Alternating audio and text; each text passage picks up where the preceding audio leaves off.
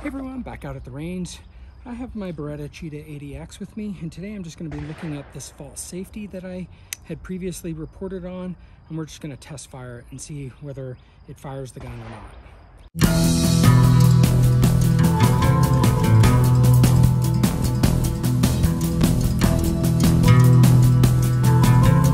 Okay, so first up I want to do a little bit of testing. Just a reminder what I found out with this. There is a little bit of a false safety that you can put this in when the hammer is back. If you just push up just a little bit, the gun is not safe. How do you know that? Because it has not decocked. You have to go fully up to get it decocked. So, but you can think, because of how this feels, it clicks. There's an audible click. You hear that? That audible click is a false safety. You have to go all the way up. And really what you're doing is you're just hitting the wall of the decocker to where you have to really start to push a little bit harder to get it up through that. So what I want to test is though, is you'll also notice that when I have this back and I have it in that not totally unsafe, it suddenly will just, it'll like not fire, and then eventually it'll click. And what I can't tell is it firing the hammer and it's totally not safe, or is it just lowering the hammer? As you'll notice at the end, the hammer is back in safety. It is really in full safety at this point, right? The slide is locked. You got to get it out. You got to get it fully out of safe. So let's try that with the first round.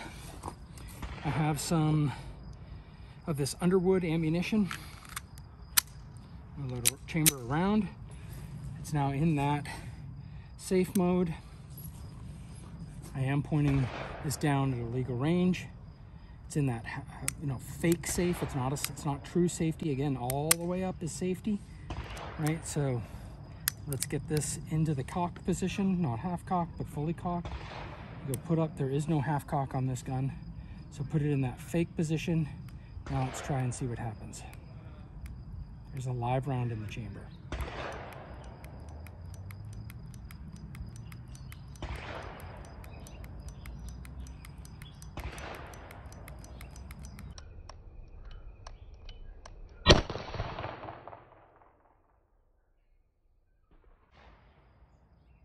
Okay, well, and it jammed. And it looks like it shaved a little bit of my gun off. So that wasn't good. Let's take a little bit closer look here. All right, it definitely should not be fired in that position. That's definitely not good. And I will notice that over time, over and over, is the more I've kind of done this with, it takes more and more effort. And let's just make this guy safe first.